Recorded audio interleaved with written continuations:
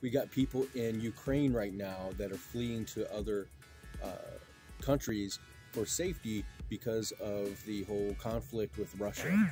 At the moment of this recording, there's people right now on foot, civilians right now on foot in convoys and stuff like that, going to different regions for safety.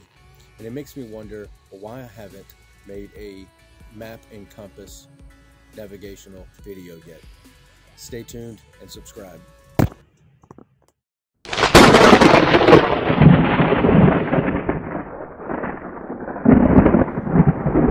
Back to In Your Defense with Daniel Cothran. Today we're talking about navigation without using a map. We're going to use sticks, mud, pen and paper, all that stuff. This is basically what you're going to use in a pinch when you are in a survival situation. We will be using a compass, so this is based on hopefully you're prepared and that you have a compass in hand. So let me introduce my lovely training partner. This is Barbara Salyer. Say hello. Hi. And today we got a little rug rat, Noah. Can you see him? Hopefully it worked. You want to say hi to everybody? Say hello. Say hi. Uh-oh. Uh-oh. All right, so just stay tuned.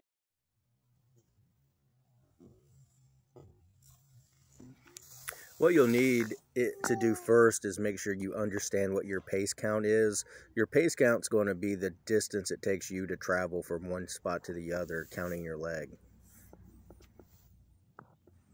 Barbara's counting every time her right leg hits the ground. She's going 100 yards doing this, remembering the number. She'll turn around, do it again, add the two numbers, and then divide by 2, thus getting her pace count.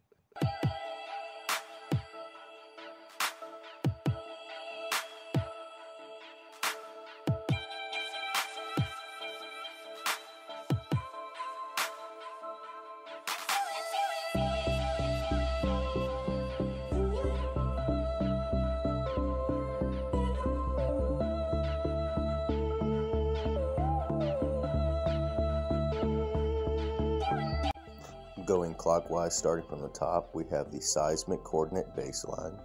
The dial can be rotated and positioned.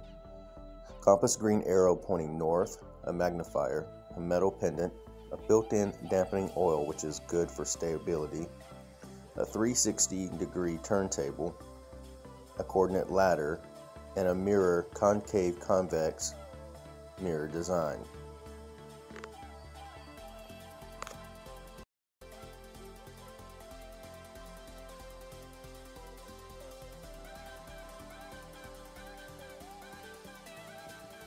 The next thing you'll need to do is get a reading by shooting at azimuth.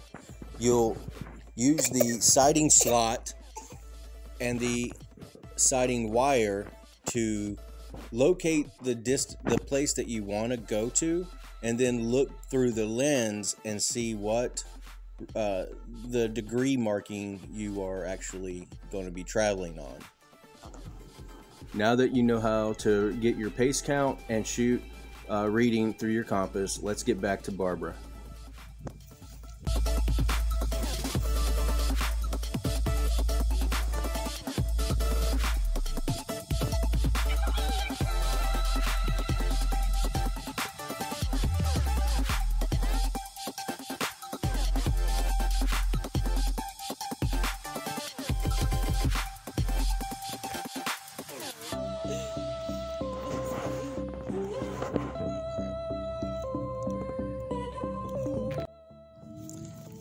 Alright, so the next one was from point A.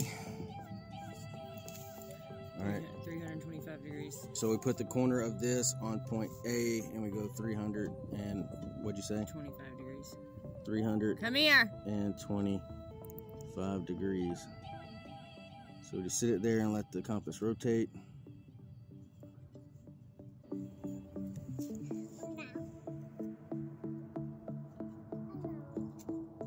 Once it starts spinning.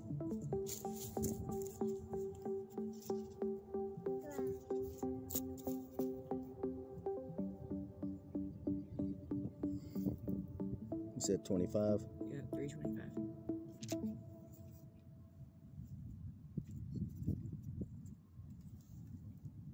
That's pretty close. Get out of there. And then from here, we just put a point, go straight across.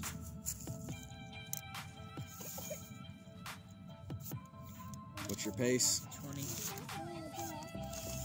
So pretty close to the same. Just put our little pace counting marker. Start it there.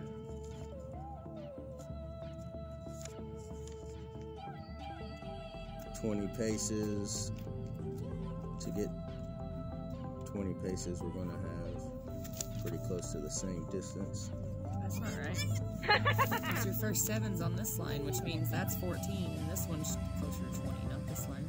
Oh, yeah, I'm looking at it upside down. So, all right, right here.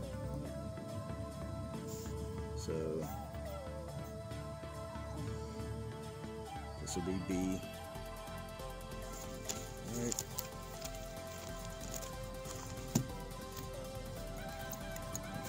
From B, what was the degrees? 225. Put the corner on there. We're going to do 225. Make sure it's level.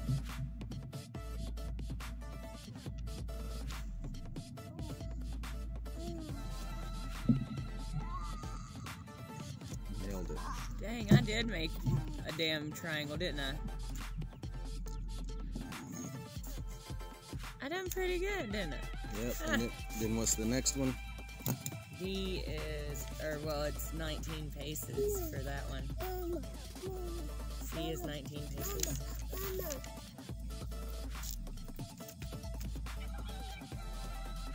Oh, well, they touched. We personally knew. Oh yeah, that's true. D is 70 degrees, 35 paces. 35 paces. Stop, bud. Yeah, 70 degrees.